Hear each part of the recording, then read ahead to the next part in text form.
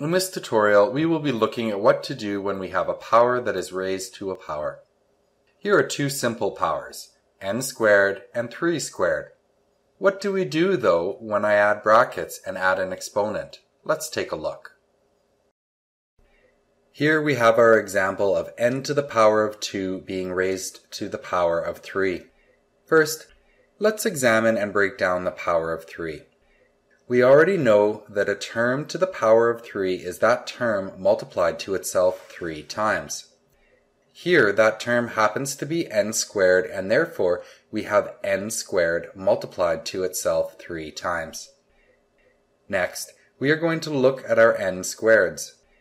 N squared is equal to n multiplied by n, so let's break this down one more time.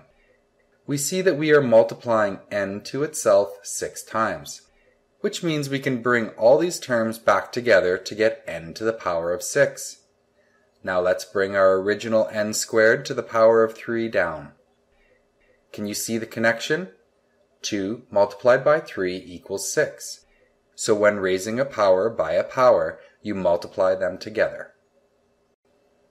This brings us to our next exponent law. A number raised to the power of n raised to the power of m is equal to that number raised to the power of n times m. Now say that 5 times fast. Time to look at some examples.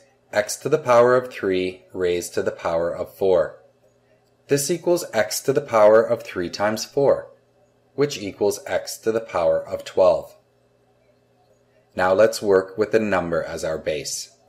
2 to the power of 2 to the power of 2. This equals 2 to the power of 2 times 2, which equals 2 to the power of 4. Now because we are using a number as our base in this example, we can actually evaluate this. 2 to the power of 4 is 16. Here is one that is slightly more complicated. Here we have 3 different powers multiplied together with all different bases. Remember that because the bases are different, we can't combine these. We also have raised all of this to the power of 2. The 2 is applied to everything in the brackets, so all 3 powers are raised to the power of 2. Now that we've applied the 2 to each power, we can work it through to the next step by multiplying our powers together. Now we have 2 options. We can leave our answer here, or if we are being asked to simplify the answer, we can evaluate the 2 to the power of 10, which is 1024. And here you have the simplified form.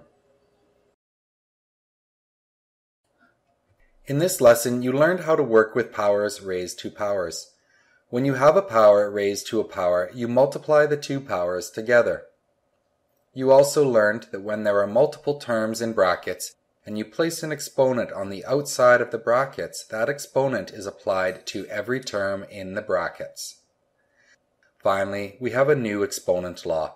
A number raised to the power of n raised to the power of m is equal to the number raised to the power of n times m.